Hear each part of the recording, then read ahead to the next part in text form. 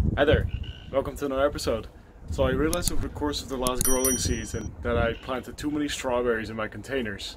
So I wanted to show you what is too many in my case and show you what I'm going to do to remedy that and how many strawberries per container I'm going to reduce it down to. So let's go. I'll show you some examples starting with this one. You can see there's way too many strawberries in that little corner there. This is a quinault and they tend to clump a lot. So I'm going to reduce this all down to just one single quinault.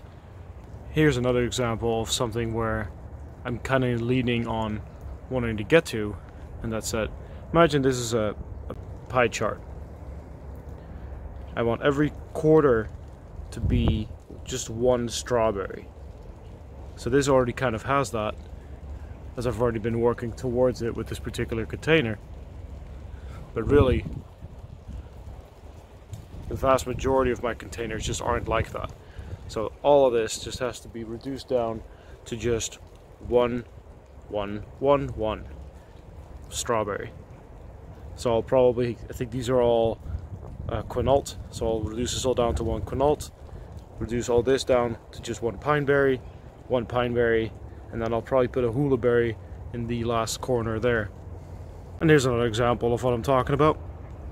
I've got a quinault over there, tiny little quinault over here, which I'll take out and replace with the hula berry, and then I've got pine berries on opposite ends. But again, just way too many of them, so I've got to reduce all of it down. Now the first thing I'm going to do, just so you can see it all a little bit better, is remove all these dead leaves.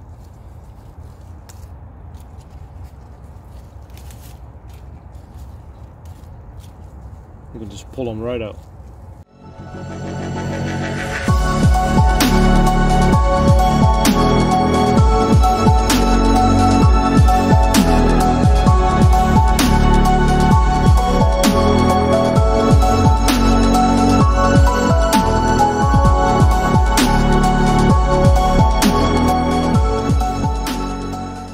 Alright, now that I can more clearly see what's going on with this quinault in particular, I'm going to try to keep the quinault that's a little bit more in towards the middle here, because if it's too close to the edge, it might dry out a little quicker. So in order to keep it growing a little better, a little bit more hydrated, get a big one in the corner. So that's probably going to be this one here. That should be fine. You can see it's still trying to flower and produce strawberries. It's pretty crazy. So, in order to do that, I'm going to take my pruners. I'm going to try to separate it from the mother plant here. Now, thankfully it's all dormant, so this won't really hurt it. Alright.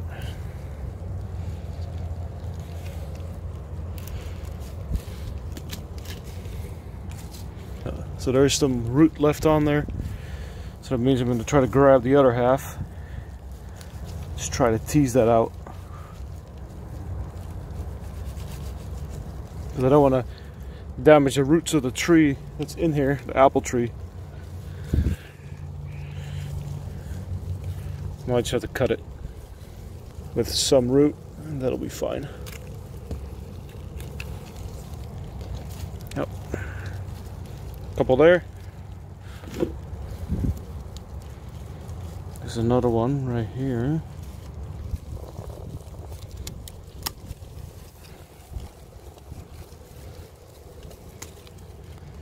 Got some root on there, it's perfect.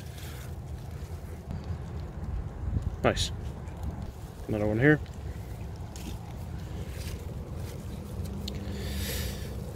I'm actually going to leave this one instead, because this one is kind of loose, but I got a root on there. Nice. It's starting to rain way too hard. Oh no. Well, it started to rain too hard to be filming out there, and it's not forecast to stop. So, alright.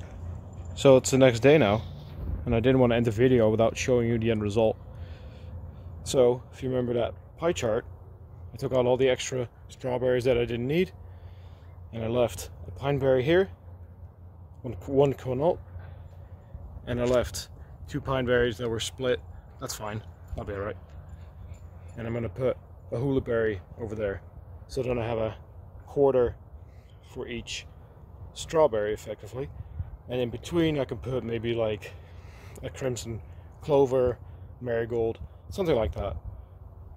And I think that'll be perfect. I think it'll get much larger berries. I'll probably still have some of these strawberries splitting, definitely the quinault, but probably also these pine berries.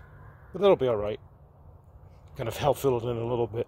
And I can always remove some extras at the end of the year. So, I appreciate you all watching, and I'll see you in the next one. Tot de volgende keer.